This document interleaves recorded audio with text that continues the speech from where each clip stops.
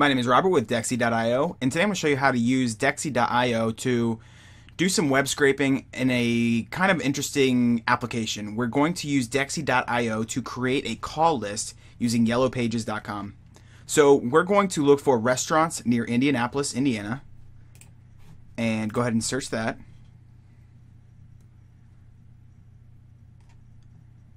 And as you can see, we've got right here some results from our search, and we want to go ahead and extract some information about these restaurants. So we're going to want to go grab the name, the phone number, and another thing we're going to want to grab is the address for maybe a mailing list. So the first thing we want to do is we want to copy the page that we want to scrape with Dexi and come back to Dexi and create a new robot.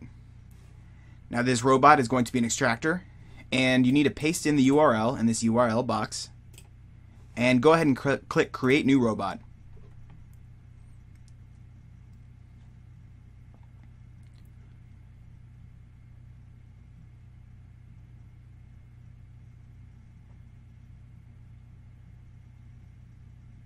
Alright, now that dexi.io has loaded, the first thing that we need to do is we need to come down and take care of the pagination that Yellow Pages has for us.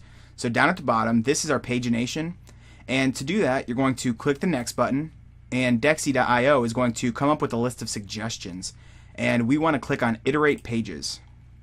This is going to tell Dexi that these are page iterations and to run actions and then hit the next page, run more actions, and so forth. So an important thing to note is now our arrow, our blue arrow, is right here in the page iteration loop. So anything that we apply now is going to happen on each and every page in the page iteration. So now we want to come in and click this first title of the restaurant and shift click the second title. And as you can see, dexi.io recognizes that these are all similar items and has listed these. So we want to come down and scroll down and add 28 suggestions to selection. That's going to actually select these, and we're going to loop through elements. So now our blue arrow is right here. We actually want it to be right here. So there's a couple ways that we could get that blue arrow right here. You can either use your arrow keys, which I'm using now to move it, or you can go ahead and step forward right here. So we're going to step forward, step forward. So now we are in the, this is the scope that we're in with this loop, and we want to start extracting some information. So the first thing that we're going to grab is the restaurant name, and then we're going to shift click and grab the restaurant phone number, and then we're going to grab the restaurant street, city, as well as state. And then from the suggestions, we're going to extract from elements.